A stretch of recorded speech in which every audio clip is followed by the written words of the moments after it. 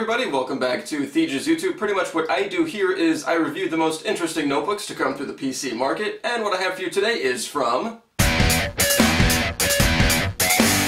Samsung. This is the np305 series notebook. He MSRP is for about $500, and he includes AMD's new APU, the A6-3400M. It's a quad-core 1.6 GHz CPU mated to a 6520G Radeon GPU.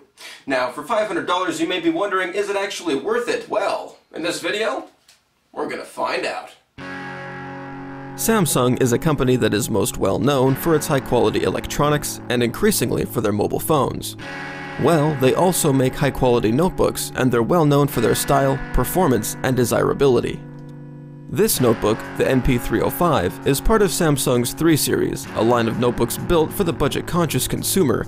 With an MSRP of $500, this notebook comes loaded with the AMD A6 APU, a 1.6 GHz quad-core CPU mated to a Radeon 6520G GPU, 4GB of DDR3 RAM, a 320GB 5400 RPM hard drive, all stuck to a 15.6-inch 720p matte screen. Let's take a look at what you get in the box. The Samsung box that it comes in maintains the company's simple styling presence. What's nice about this notebook is that it comes with recovery media, indeed a rare sight in the big league OEMs. Firmly secured in the box, the np305 comes in a thick plastic wrapping, and the battery is the typical 6L, with a power adapter that is smaller than the average 15.6-inch notebook adapter. The lid takes 2 hands to open, and booting to that window means that Samsung engineers tested the boot process before it left the factory. Already from the get-go, the np305 is a very different notebook experience than anything I've had in the past. Upon first boot, I was asked if I wanted my computer to talk to me in Spanish or English, an irreversible choice. There's also a partition manager utility that can either leave your hard drive whole or split it in two. The battery life of this 3 series notebook isn't anything special. Under internet work use, you'll net around 3 hours. Let's see what all those holes in the side do. On the front is the card reader. On the right, we have the DVD-RW drive, 2 USB ports, and a lock slot. There's nothing on the back, though it is quite stylish, and on the left we have the DC-in, LAN, the vent, VGA, HDMI, the 3rd USB port, and mic and headphones in. It's as simple as connections get on modern notebooks. The top of the notebook features a nice grooved finish that doesn't accumulate fingerprints, save for the Samsung logo. Naturally. The Samsung seems to be the most prudish notebook I've reviewed so far. The one screw that holds the bottom cover on is as tricky as a chastity belt, requiring an especially small Phillips head screwdriver to remove. In other words, my tool is too big for this Japanese design notebook. The only glossy part of this notebook is the black area surrounding the keyboard. Everything else will not reveal fingerprints. The overall styling impression is simple, yet rather elegant for a $500 notebook. Although Samsung makes some of the highest quality televisions, don't expect a miracle with the screen. Although I have to say that the viewing angles are less narrow than on the cheaper notebooks I've reviewed, like the lower quality HPs, Acers, and the Lenovo. Samsung even incorporates color calibration for when you're watching movies. Also, it is a matte screen, so direct light reflections are going to be heavily reduced, and it still gets plenty bright. The tilt angle isn't impressive, but it's just enough for use on your lap. The keyboard functions well enough. You will not experience missed keystrokes, and the feedback is predictable, though I do have a few keys that squeak on me. The finish on the keys won't wear easily, and the 10-key numpad has a larger plus key, but the 0 key isn't double wide. Seems to be an aesthetic over functional choice. The touchpad functions perfectly well.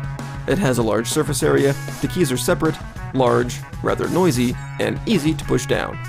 It will then get in the way of your typing, unless you adjust your hand position to where it probably should be anyway, which is elevated above the keyboard.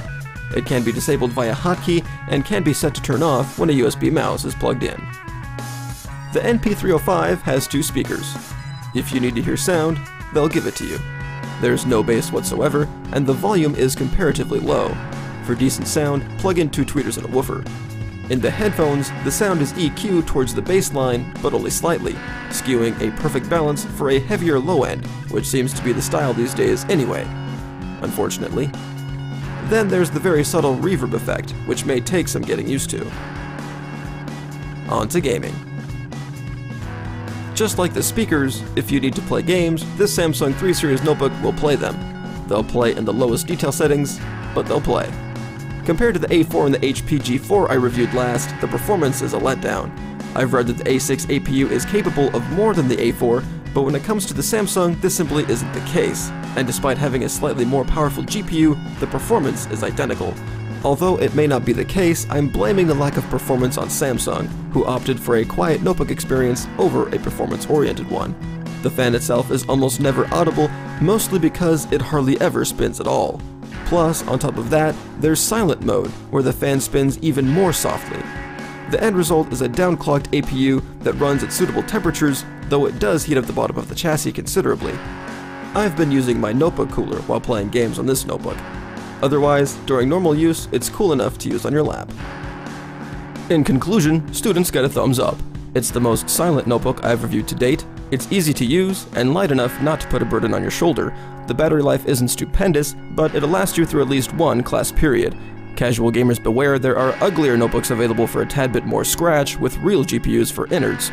There's no such thing as competitive gaming on this notebook, and desktop replacement seekers will balk at the lack of performance from the A6 APU.